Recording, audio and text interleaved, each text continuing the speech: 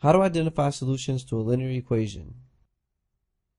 Here we have a problem that says for each value of u, determine whether it is a solution to this equation. And the equation says negative 81 is equal to 9 times the quantity u minus 5.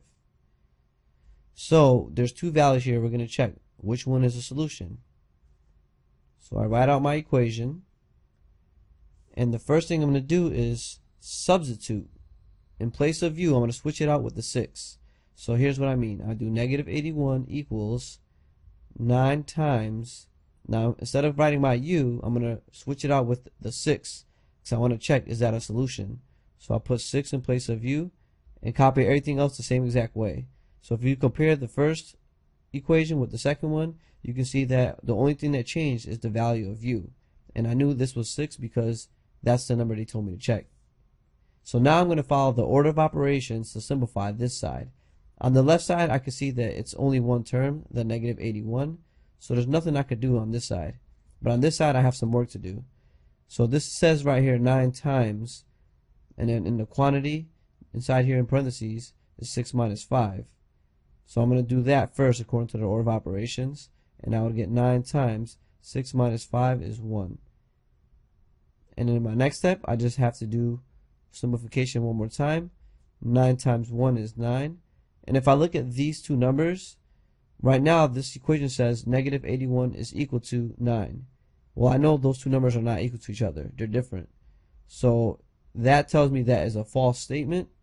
If I have a false statement, I know that the answer to this question would be no. 6 is not a solution because we get two different numbers on each side. I want to get the same number. That's my goal, to figure out if I have a solution.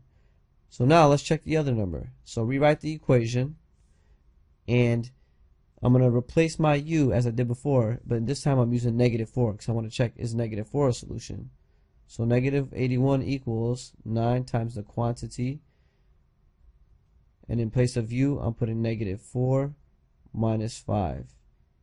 And whenever I say the quantity, that just means whatever I say after that is going to be in parentheses.